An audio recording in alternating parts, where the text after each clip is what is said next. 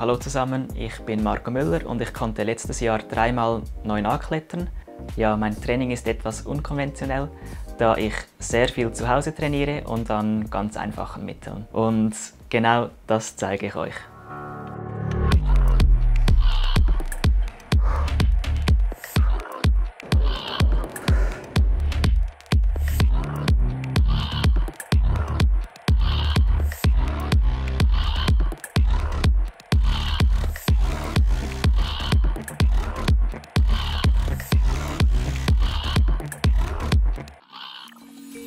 Ja, heute machen wir mein Fingertraining, das ich aktuell etwa dreimal in der Woche mache.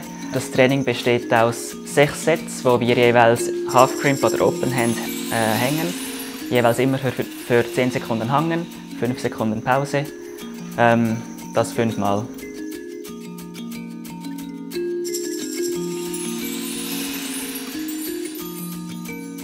Sehr wichtig ist, dass man gut eingewärmt ist, bevor man mit dem Training startet.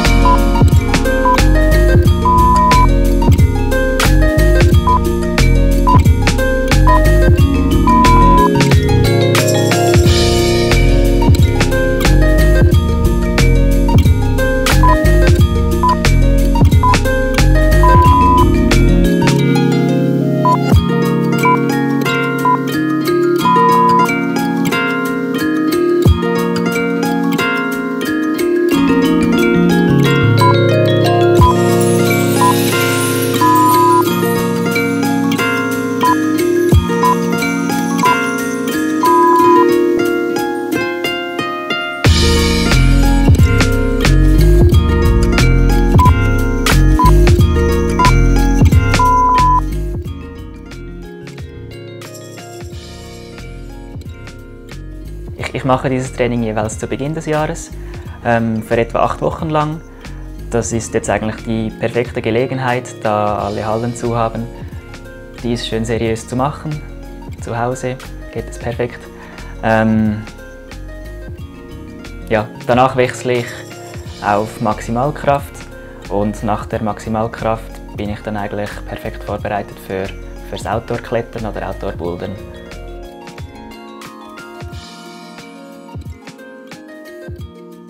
Ich achte mich auch schön darauf, dass ich die Hangs nicht so in der gestreckten Schulter mache, sondern die Schulter immer schön anspanne, den Rumpf anspanne, nicht so ins hohle Kreuz fallen lasse, so dass das etwa so aussieht.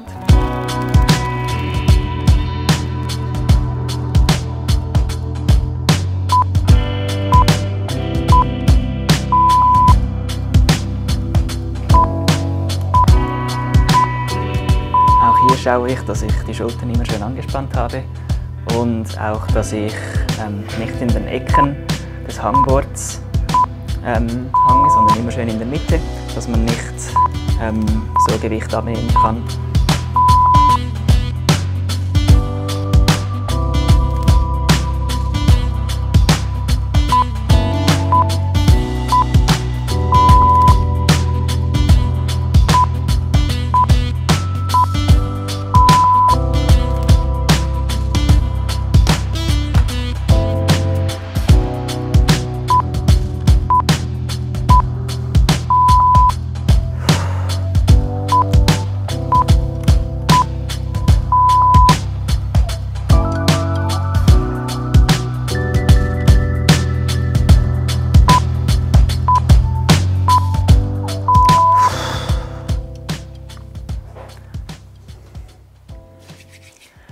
So, wir sind schon in der nächsten Pause.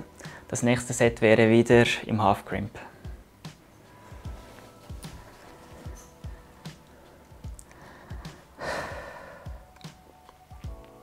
Ich achte mich noch speziell darauf, dass ich nicht in der Ecke des Hangboards hange, sondern möglichst in der Mitte, sodass ich auf der Seite nicht zu viel Gewicht wegnehme. Auch, dass ich den Daumen nicht brauche. Ich mache diese Übungen jeweils an der 20 mm Leiste.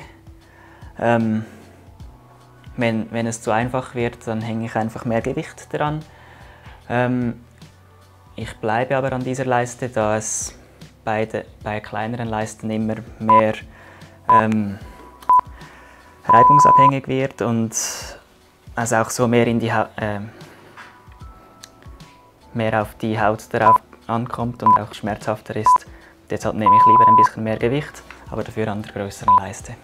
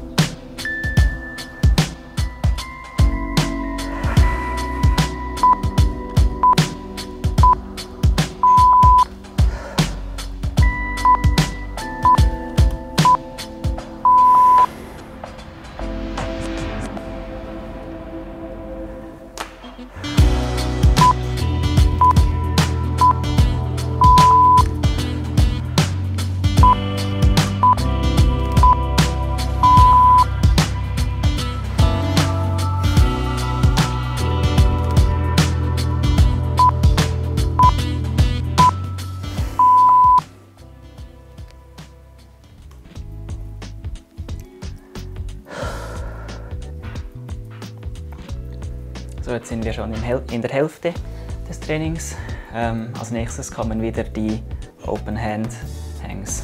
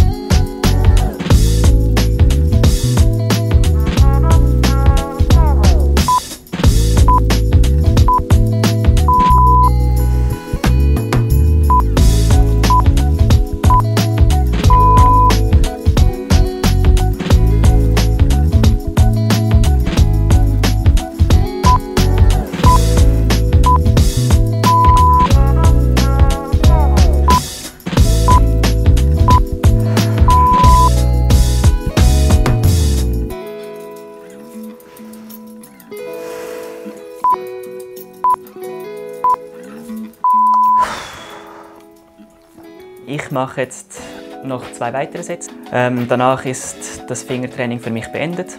Ja, ihr könnt selber entscheiden, wie viele Wiederholungen ihr noch macht. Ja.